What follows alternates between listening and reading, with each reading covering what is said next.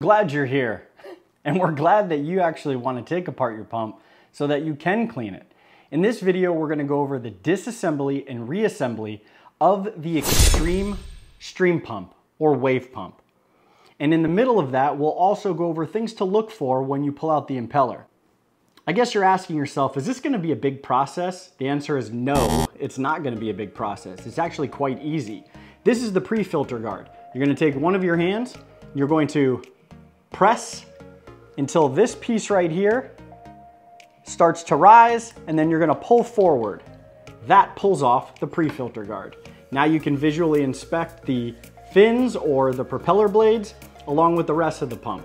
As you can see, if you look very closely, there is a lock and unlock visual representation right here on the front blade.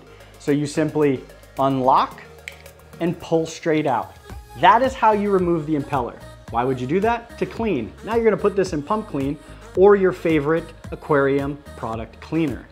Now, you're gonna visually inspect the inside, making sure that there's no issues, debris, things that could be impeding or hindering the rotation of this impeller. And then you're going to inspect this impeller.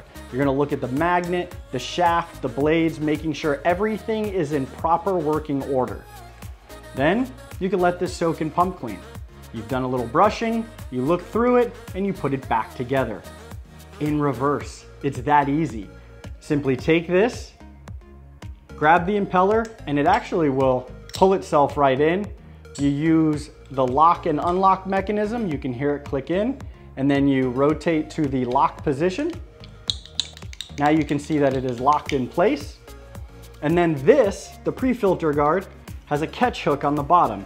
You take the pre-filter guard, which also has an indentation, you catch it to the hook, and then you push back. That's it. Simple as that. We've just disassembled and reassembled the XStream Pump. That's it. Plain and simple. It's done. Now, why would I want to do any of this? Well, you'd probably want to do some of this if you were doing some maintenance. Maybe you were noticing that the flow wasn't as strong because there's a lot of buildup. And well, maybe you should be doing this periodically to make sure that the pump is in proper working order. And always remember that the XStream from Sicce, made in Italy, comes with a 5-year guarantee. And the magnet, it's pretty strong. Keep your fingers out of there. We hope you found this video very informative. We hope that you learned a couple of things, and we hope that you now will clean and maintenance your pumps so that they can live the longest life and provide your living creatures with the absolute best performance. Thank you so much for watching. You know what's next. Follow the whale.